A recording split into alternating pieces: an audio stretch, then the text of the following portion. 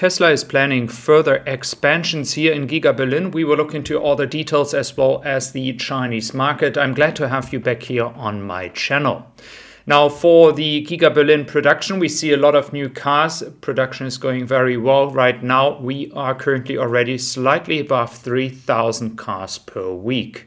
Now, looking into the expansions plan, we have actually not only the production side in the north that we're going to talk about in the next few weeks much more about because we don't have any details yet. But what's very important for the future and the logistical side is our own train station. And with this train station, Tesla will be able to get all the containers with stuff inside that they need for the production very easy on site. But not only that, it's very important as well for Tesla to receive the possibility to actually transport cars away like it is happening right now in Austin.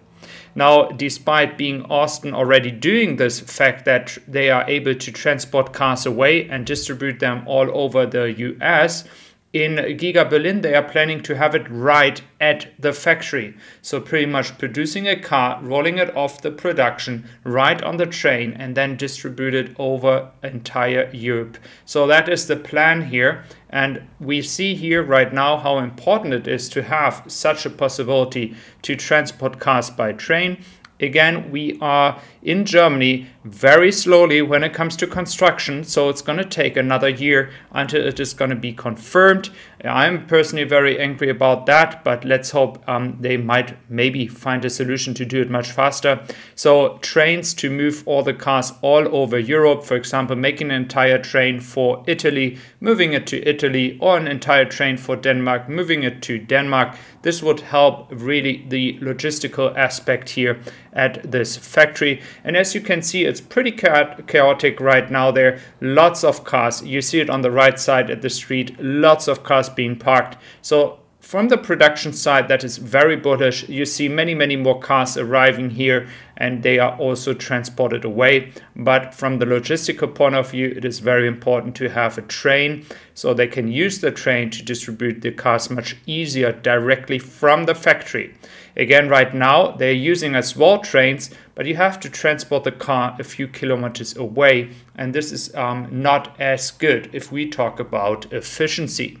Now we have Model X and Model S arriving here in Europe. For US people, it might be not such a big news, but we have been waiting a very long time for it. So many people are very hyped about this news.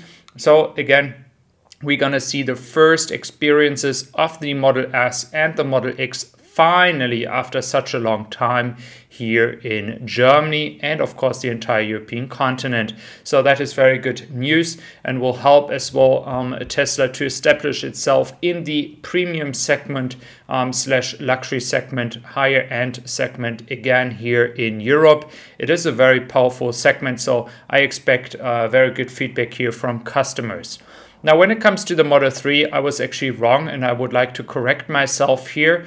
Tesla is not doing a refresh. They are actually doing a ramp of the production. They make the production line new. That is what I mentioned as well already, but it's not going to be a redesign of the Model 3. It's just going to be efficiency, cutting cost here, doing that what they are already doing in Shanghai, GIGA Berlin or Austin, being very efficient when it comes to the production line, and they need to do that in Fremont as well, and that's what they are working on right now.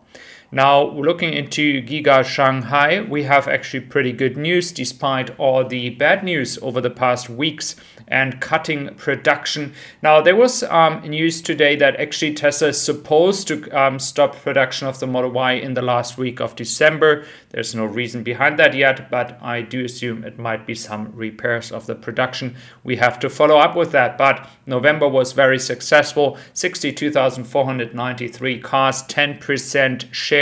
Close to 400,000 cars being sold in China alone this year, and 79.7 thousand cars were actually sold in the first 2 months. That is an absolute record. It's almost twice as much in some other areas. So, I mean, this is without a doubt very good increase of production and sales to customers in China. But not only that, we are also going to look into more details here when it comes to the outlook of the Chinese market, because the Chinese market is about to grow, and as well the part of the new energy vehicles are going to grow as well. If we look into the general market, Tesla is growing here with 97%, and on the other hand, the entire market is actually declining by 9.2%.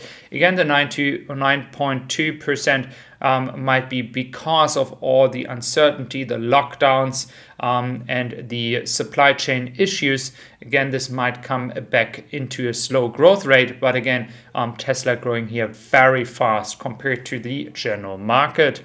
Now, Shanghai, and of course, the strategy of the Chinese government is now to ease the lockdowns.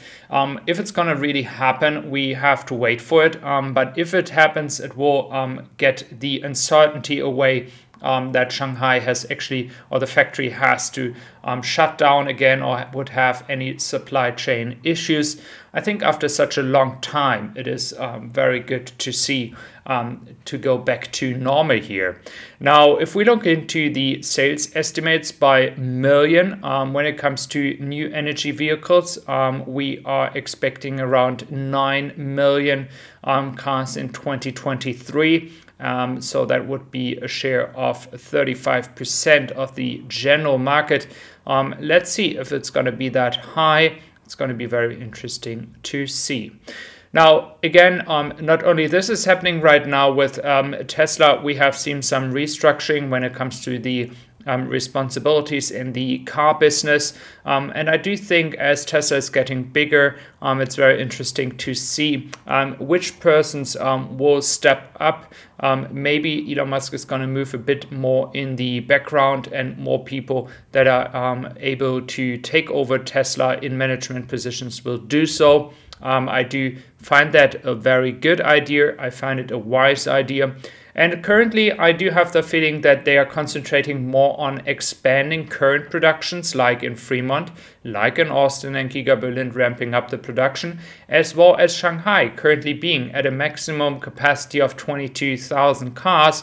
And yes, they can do that for quite some time, but if they want to grow for another around 5 years by 50% per year, they definitely need a new factory at some point.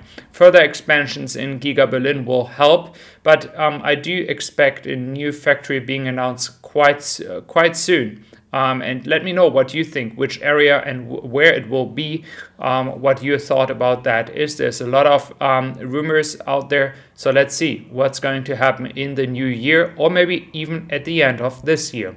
So thank you very much for being here today.